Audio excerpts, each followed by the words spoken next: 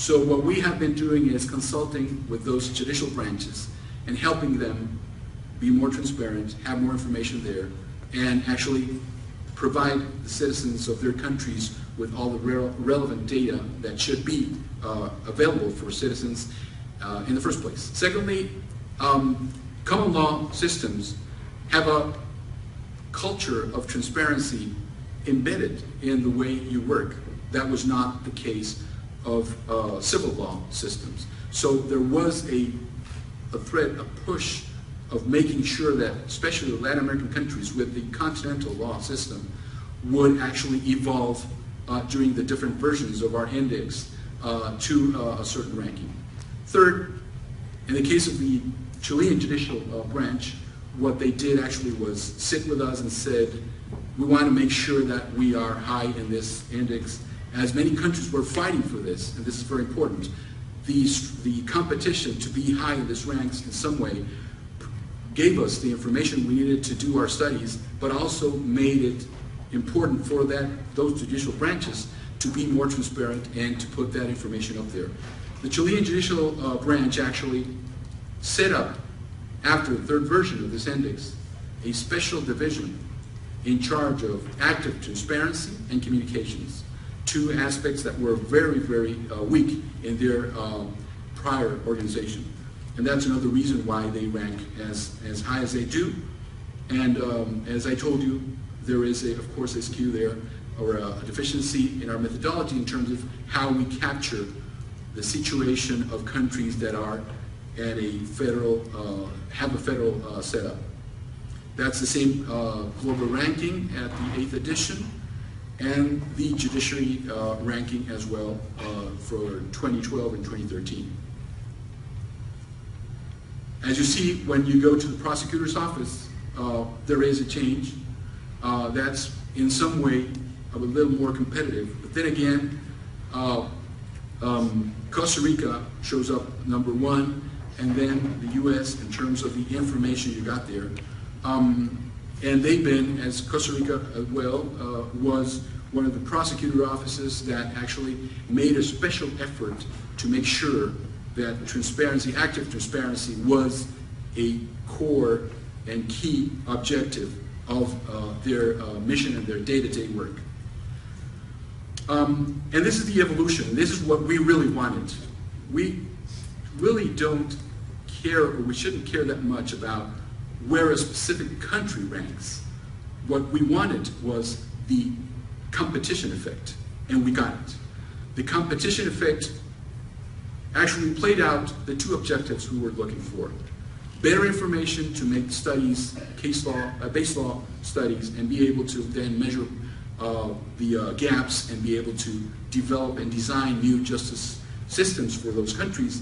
And second, also make sure that you got information transparency and you are fighting corruption in the way of getting information up there. And this is what has happened. Up until 2012, all countries consistently as a whole have been measuring higher. During the 8 years that the judicial branches have been categorized, they've been, on average, scoring from 29.44% to 48.59%. That's the increase of their transparency and the information. And for what goes with the public prosecutor's offices, from 1472, of course, below, they were starting, to up to 37.6%. So again, as you see, there is a trend that we want to maintain. That's the reason why CEJA is trying to have this index again back in 2015.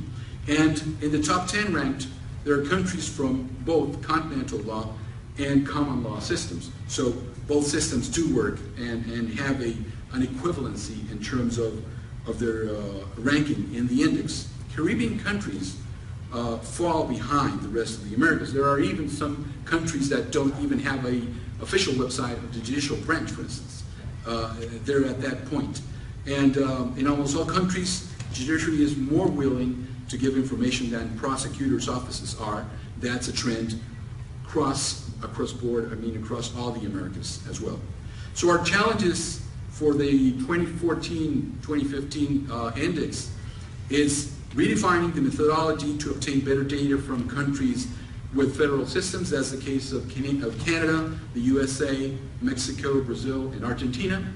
What we do currently is basically represent those countries with the capital city or province or state, the most populated state province, and the lowest or smallest GDP, internal GDP from a province, state, or other division, political division. And that's the way we built that ranking. So we have to think about a new methodology that better captures and represents what happens in the systems. In the case of Canada, for instance, we know and we realize that most of the justice is delivered at a provincial level. So there is a problem there capturing that kind of information and activity at a federal level, and that's something we must correct. And we want to generate reports about reactive transparency, not only now active, but reactive transparency in courts and prosecutors' offices as well.